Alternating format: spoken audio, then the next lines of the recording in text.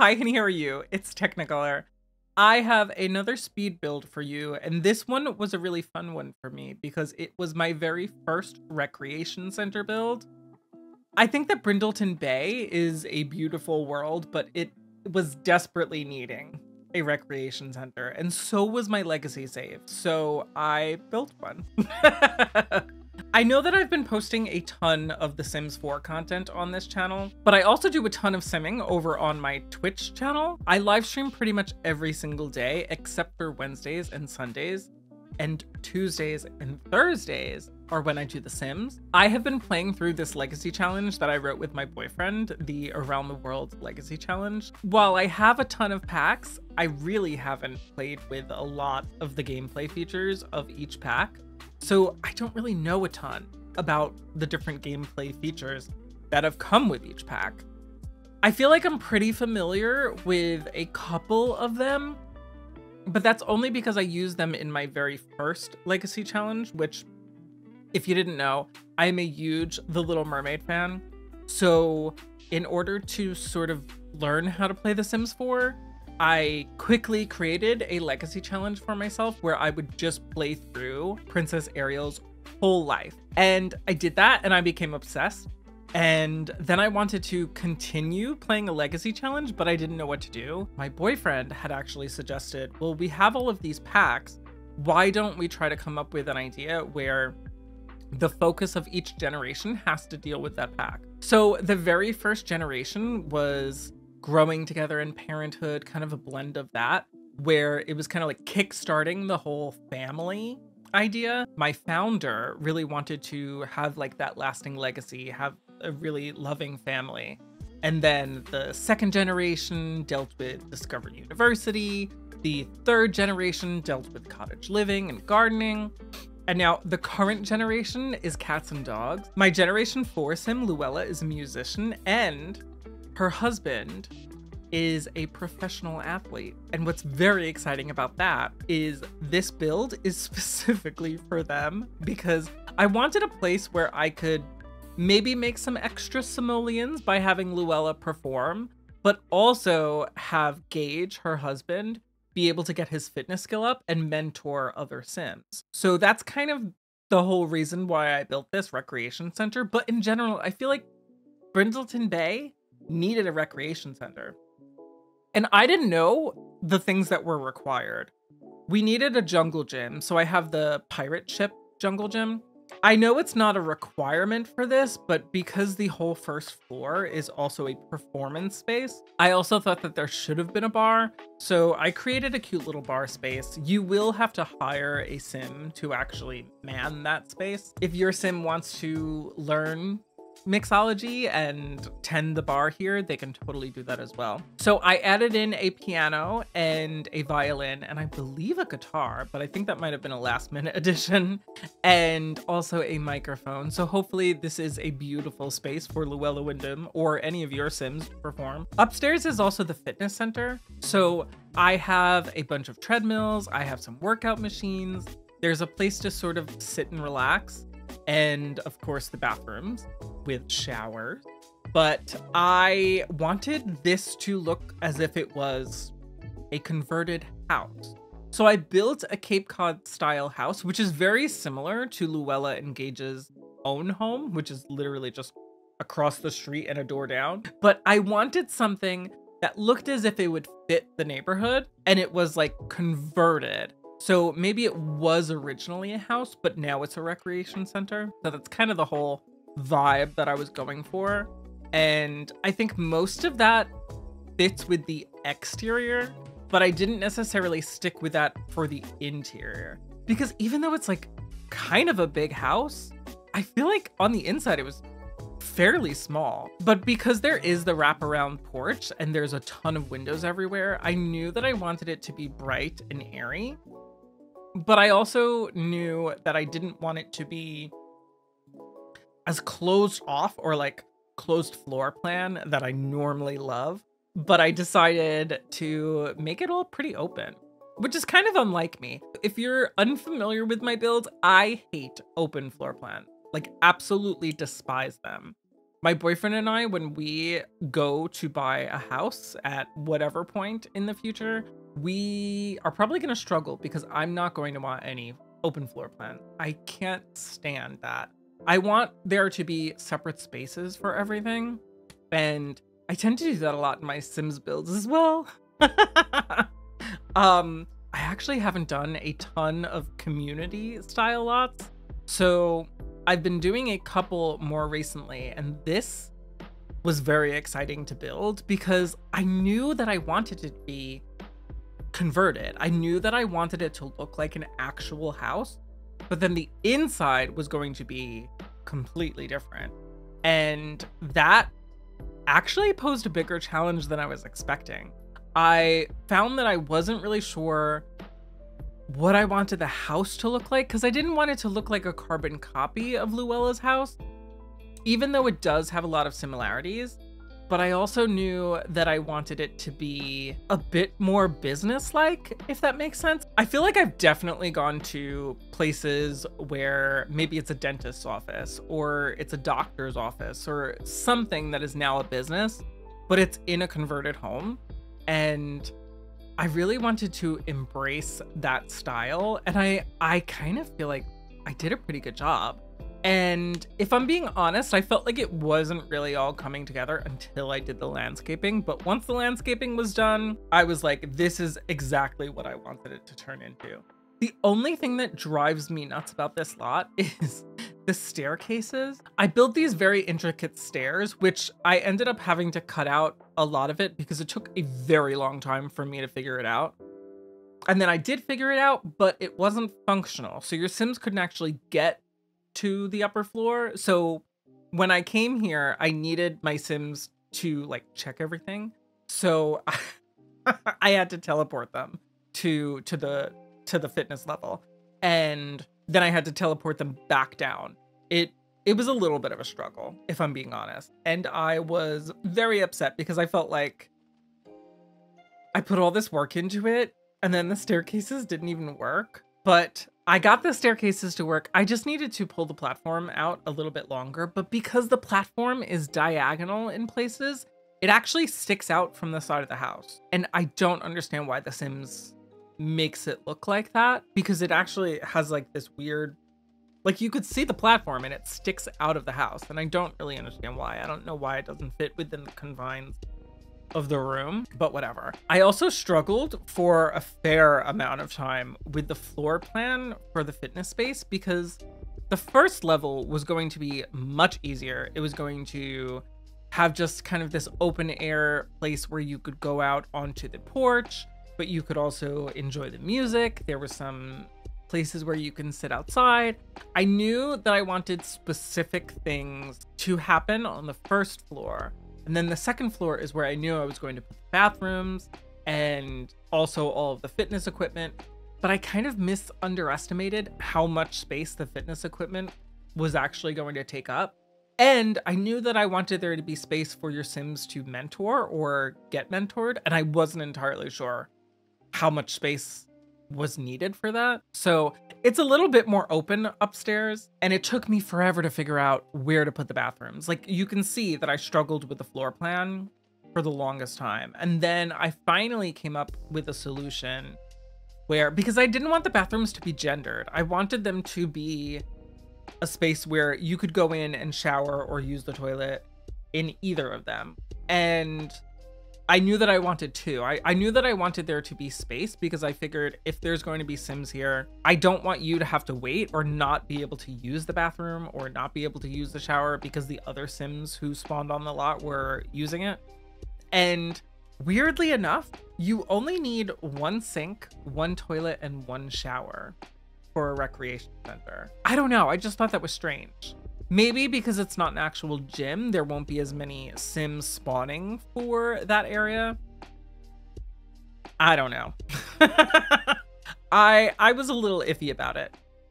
I guess I probably didn't need to focus on it that hard because literally Llewellyn Wyndham's household is across the street and like over that little bridge space. I don't know. It probably was not that big of a deal, but I, for some reason, was struggling and not really knowing what I should do or how to fix it. And it took me such a long time to figure out the bathroom situation that I'm kind of embarrassed. Honestly, figuring out that floor plan and figuring out the stairs was the longest part of this build. And that's also probably the most of what I took out. My favorite part of this build, though, honestly, has to be the performance area, because I knew that I wanted there to be a stage, and I knew that I wanted there to be that beautiful big window from the Cats and Dogs expansion pack. I knew that I wanted that in the background, and because I had found this beautiful swatch of the curtains that I believe are from Movie Hangout. I knew that I wanted that to sort of give that like luxurious air to it. And I'm just thrilled with the way that that space turned out. By the way, if you are returning to the channel, or if you've just happened to see any of my The Builder Games submissions, I am very, very excited because the results of this competition come out, I believe, later today. And by that, I mean the published date on Wednesday. And I unfortunately did not make it to the final round, but I made it to the round right before then. So I made it through 5 out of the 6 weeks. And honestly, it was such a phenomenal journey. And I was so excited to even be able to partake in it. And to know that the competition is coming to a close and there's going to be a winner decided soon is just wild. I have made a ton of friends from this competition. I'm so excited to see what they have done and what they'll do in the future, and to see who the winner of the Builder Games is. But if you're interested in my journey in the Builder Games, I've actually been blogging about it over on my Ko-fi page. You do have to be a tier 2 member to view those posts, but it has been a very fun experience to be reliving these submissions. And honestly, having put in the work these past few weeks, I feel like I have progressed so much as a builder. So I am so grateful to the hosts and the judges and my fellow competitors. Competing in season 5 of the Builder Games was honestly kind of like a blur, if I'm being honest. But I am just blown away by the support that I have received from all of the competitors, but also from the hosts, the judges. I feel like it was a very fun experience, but so rewarding.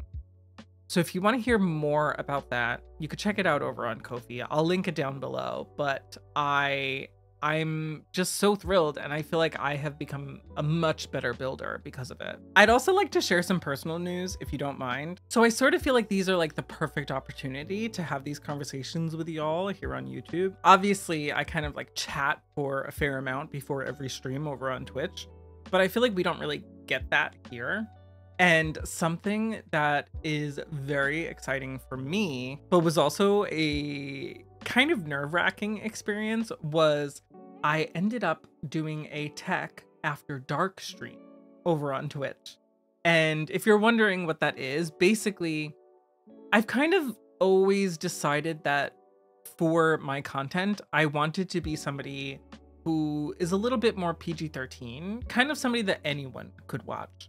And I didn't really want to be cursing on my streams or anything like that. Definitely not family friendly, but definitely not like a mature stream or anything like that. And last year, I had a special stream to celebrate my anniversary on Twitch. I had been streaming for 3 years at that point, and chat had unlocked a future stream, which just happened to be this past weekend, where I would be completely unfiltered, maybe like drinking on stream, cursing, all of that, that they probably wanted me to do or to see me do a lot in the past. And I was so nervous for it because I feel like that's not very representative of my content. I definitely curse way too much in real life, like off camera, but I just didn't really want that for my content. But I have to say, it was pretty funny to finally let loose on stream. And I feel like everyone enjoyed it. I feel like it was like a very fun time. It's not something that we'll do all the time, or I don't even know if we'll do it again, but we'll see. But honestly, it was so funny. We ended up playing a game that I've thoroughly enjoyed over the years, which was actually an unlock way back in the day, where I had a bunch of friends who were playing Dead by Daylight, which is a sort of horror-based survival game. And I don't know. I just didn't really understand it. I didn't think it was necessarily my vibe, but it turns out it's kind of one of my favorite games.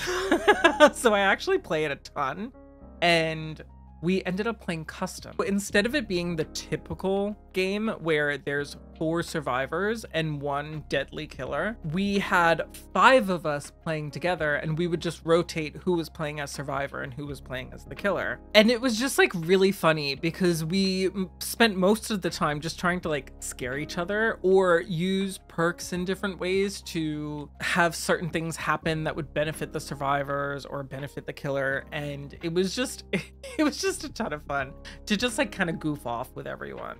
And I don't know, I had a really good time with it.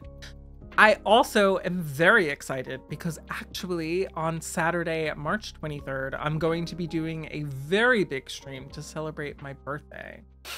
I do this funny thing where every single year, because my favorite number is 23, I just celebrate my 23rd birthday every single year. I don't age.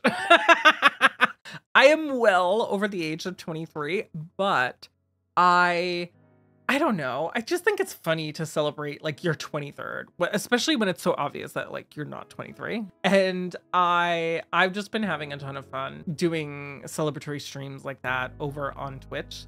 So it's going to be a big one this year, and I'm actually very excited about the things that I have that chat can unlock. So if you are around on Saturday, March 23rd, it's probably going to be on my actual birthday, March 23rd, and it's probably going to be around noon Eastern time. And by the way, the clocks have changed and it has completely thrown me off. I feel like I don't have any sense of time anymore, especially because of the pandemic. I just feel like my view of time has just been completely skewed, but I don't know. We could be going for 12 hours and we could end at midnight.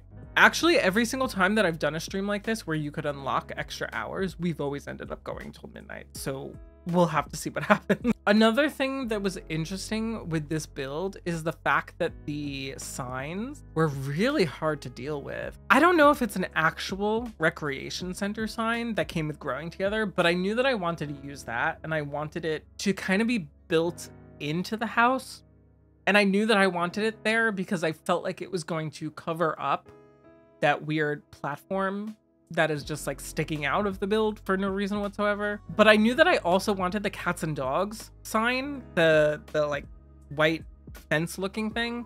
And I knew that I wanted to put some of the like label sticker signs on that, but I did not really know how to make it fit in. I knew how to make the growing together sign fit, but the other one, I just felt like it was kind of just like sitting there. And then once I started using the flowers that come with romantic garden stuff, which hopefully you got it when it was free, it ended up that EA actually had it so you could get romantic garden stuff for free. And honestly, game changer, because I feel like a lot of people don't really think of romantic garden stuff, especially with landscaping, even though there's a ton of really nice landscaping in there.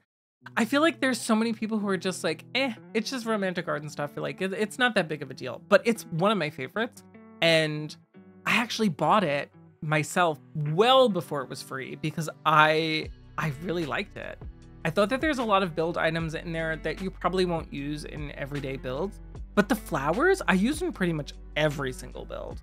I love them. And actually, I would love to have them like in my own garden. Obviously, I live in a New York City apartment right now, so that's not gonna happen. But at some point, I would like to get a house with my boyfriend, and the delphinium flowers that I've become obsessed with from the romantic garden stuff, I would love to have them in an actual garden. The only thing is, I also want a dog, and apparently they're super poisonous. I think they're also poisonous to humans, which is kind of crazy.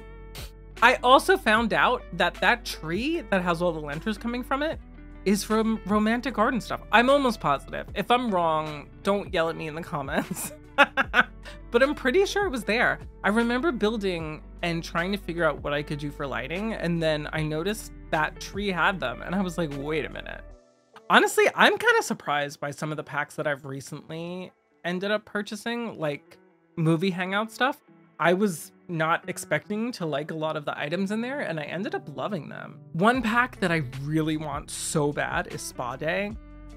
But every single time I look at it, I think because The Sims, all of the items that they're showcasing are in like that white swatch, so you don't really get to see what it looks like. I mean, it fits in with the whole Spa Day feel, but it just does not look like something that, I don't know, sticks out to me. So every single time that I go to look at it, I'm like, no, I guess I don't really need this. But then I see people use the items and it's never in like the base swatch, and I'm like, this is something that I really, really, really want. Actually, Spa Day was an item that was used pretty exclusively, or maybe not exclusively, but it was used a lot in the build that I had for Atlantica Castle. If you remember earlier in the video, I was talking about how I had done the Little Mermaid Legacy Challenge over on my Twitch channel, and the house that I had for Atlantica Castle, it was beautiful, but one of the packs that was used a fair amount was Spa Day, so some of the items just like didn't show up, obviously, when I loaded it into my game. And at that point, I had Island Living, Get Together, and maybe that's it. So I would love to play with that household again and just see how different it would look, because I fell in love with it playing the way that I had. But to see what Atlantica Castle had looked like based on the builder who had made it, I would love to see it. I believe the builder that had made Atlantica Castle for it was Rivendell Star, and I know that they have done so many amazing builds, but this was when I was very new to The Sims and I really didn't know anything. Actually, at some point in that Legacy Challenge, I ended up needing Prince Eric's castle, and I was going to find another one on the gallery, but my boyfriend, who's an actual architect, he asked if he could come up with something for it for me. Y'all. I think to this day, that build is probably my most favorited, most downloaded on my gallery, because he built it on my computer because I have all the packs, or not all of the packs, but I have like way more than he does. He basically just has base game and then also whatever packs have come free. And he legitimately built an amazing castle. He's also an amazing base game builder. I had done a shell challenge. You can also see that in this playlist of The Sims. He had actually tackled this shell challenge that my mods, of which he is one, he kind of organized this whole thing, where my mods would make a puzzle shell for me, and it was the hardest, most like excruciating shell challenge that any of us had ever done, because none of the puzzle pieces really like fit into each other. I ended up making something that I was really happy with, but his was incredible because it was all base game. I think he might have used like My First Pet stuff because that was free. And I don't know if Romantic Garden stuff was free at the time that he built it, but he really didn't use anything. Like, he didn't use anything that you had to pay for. So it was kind of crazy to see that that's all he did, and he came up with something that was incredible. Speaking of Disney, is anyone else obsessed with Disney Arcana? It's a trading card game, if you didn't know. And I don't know, I've never been like a trading card game person. Growing up, I had Pokemon cards. Actually, if you can see in this bookcase behind me, I have a binder of Pokemon cards, and some of them are in Italian because I had family members who went to Italy and got me Pokemon cards, and they're in Italian. It's kind of cool. But I did not really know that it was a game. You're probably like, Tech, what? I thought you just collected these pretty cards. I didn't know that it was like an actual game. And I think that that was the last thing that I ever collected. But one of my favorite streamers had actually shown me that he was collecting Lorcana cards. And he showed me that there was a Little Mermaid card, and I was like, okay, well, now I'm sold. I ended up talking about it with my boyfriend, and we kind of felt like we would be interested in playing it. So we figured, let's check it out a little bit. We'll get like starter decks and we'll just see what it's like. And we're obsessed. And now I have also made some of my Twitch chat obsessed, and we've opened a couple of like booster packs and like starter decks on stream. But if you're interested, I'm definitely going to be opening a few things on my birthday stream, which is going to be March 23rd. Sorry, I had to step away to go get them because I'm so excited. We actually bought this, but one of my community members and good friends had actually gifted me this, which has 24 booster packs in it. So we're going to be opening this on my birthday stream. So if you want to stop by, if you're into Disney, if you're into Disney Lorcana, there's going to be something for everyone there. We're also going to be playing a ton of The Sims 4. So if you're from my Twitch chat and I haven't mentioned this on stream, you definitely didn't hear this from me. But I have a few things planned that are definitely going to be within the realm of The Sims, we'll say. So I think there's going to be something for everyone. We'll probably also be playing some community games. Maybe we'll do some Dead by Daylight. Maybe we'll do some Fall Guys. Who knows? But I'm so excited for it. I feel like it's going to be a very, very fun stream this year. So if you're around, I'd love to see you there. We also do a ton of The Sims content. Again, I stream The Sims pretty much Tuesday and Thursday mornings. If you're on the East Coast like I am, it's around 10 a.m. Eastern, and I usually go for about 4 hours, and it's very fun playing with my Legacy family. Sometimes we also build on stream, but I think we are probably nearing the end of this speed build. So why don't I jump into the game and I can give you a little bit of a tour. So here we are at the Brindleton Bay Recreation Center, and you can see this is the outside with this beautiful wraparound porch, and then the back space has this area for the jungle gym, and down here you can see that there are a bunch of tables for chess, but also there's areas where you can enjoy the performance space. When you come in the front doors, you are basically greeted with this whole entertainment space. There's a bar here. There's also apparently a drink where when my Sims were here, this was left here, I guess. But there is the performance space, which I think turned out beautifully. I love having this window in the back. But also there is the staircases to go upstairs.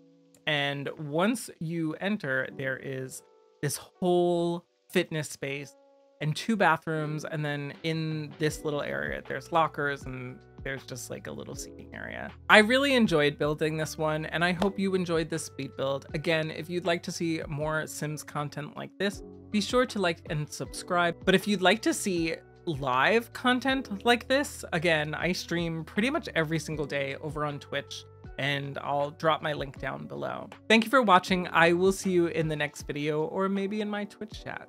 Bye-bye.